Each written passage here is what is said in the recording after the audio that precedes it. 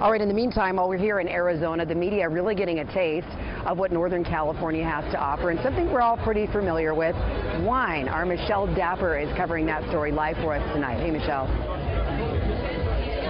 Hi, Kelly. Of course, we're live in downtown Phoenix, and believe it or not, we are talking about Super Bowl 50. Take a look at this.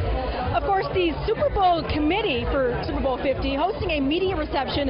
They're using this opportunity to share the vision of Super Bowl 50, showcasing a taste of the Bay Area. We got some cheese, some bread. That's Boudin's bread right here. But you can't say California and you can't say Napa Valley without showcasing some wine. Of course, earlier today we caught up with former NFL coach and Calistoga native Dick Vermeil, who's the owner of Vermeil Wines, and he says there's going to be no problem selling wine country.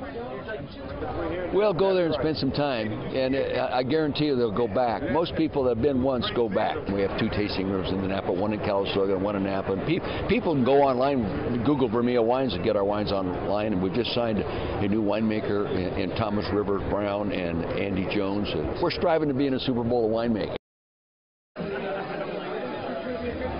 So as you can see, Super Bowl 50's motto, we're not just hosting a Super Bowl, we're redefining it. So there you have it. You can't have California without wine and cheese. It looks good. I've tried it.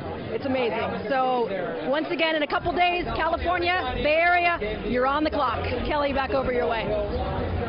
Got it. You must try the wine for research, if nothing else, Michelle. All right, thank you so much. Looks like a great event.